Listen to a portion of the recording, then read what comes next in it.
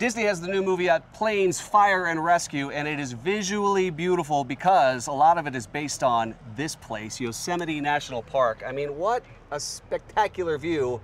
And Toby is the guy, the art director, who got to sit down and you sketched all of this to get the imagination going. Exactly, yeah. We came here 3 years ago, Art Hernandez and I, and spent 3.5 days in the park, hiking and biking all over the place, sketching and photographing and just planning out how were we going to create this world. And you call that work. I know, right? Yeah, they twisted my arm, but I did it. Obviously, a lot of work came after that because yeah. you had to capture these little moments and angles and ideas, right. and then say, okay, how do we make this into an animated film? Exactly, yeah. How do you do that?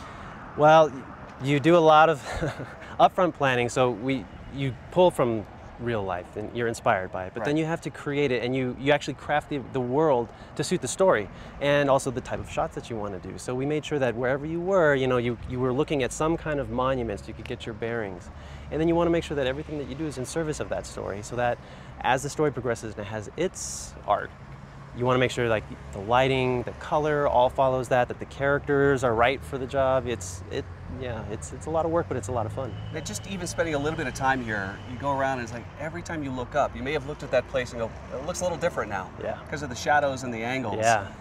So when you watch the movie, it's kind of like you see backdrops, but you're going to go, well, I think that's is that the place we were? Yeah. That's exactly it. I'm hoping that when viewers who have been here to Yosemite, they can recognize some of those like snapshots, I should say, and then hopefully viewers who watch the film who haven't been here can get a taste of what it's like to be here and be inspired to come here, because there's nothing like living it. But hopefully by viewing it in the film, you'll get the next best thing. All right, now when you guys are all sitting there and you're drawing and you're coming up with these great animations, what sort of snacks are you eating? We have a cereal bar actually at the studio. And there's a snack trust so that we don't get bored of that cereal. So we swap it out got to keep it interesting. And Bob Sganaway, our director, is on that snack trust. Okay, yeah. So I'm guessing there's a little bit of sugar involved. Just a little, yeah. Maybe a little bit of caffeine. Oh yeah. Okay. Yep. But you got to be healthy, right? Well, yeah, we try to be, yeah. You try to be, because you eat right, and then the cereal is just for, okay, I don't have time to grab a bite to eat, so I got to head into daily, so I'm going to get a bowl of cereal.